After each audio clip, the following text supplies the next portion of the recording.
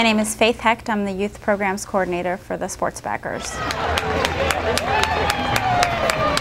The Fit for Life program mainly focuses on elementary school age kids and trying to get them running over a period of 10 weeks. The message we're trying to send is if you try to get kids doing this kind of stuff early, it's a habit that'll just become part of their normal daily life, and then they don't have to think about it or break an old habit of not exercising or just sitting on the couch. And so if you're a child, if you can make that change early, or if you can instill good habits early, then hopefully they'll carry on into adolescence and into adulthood.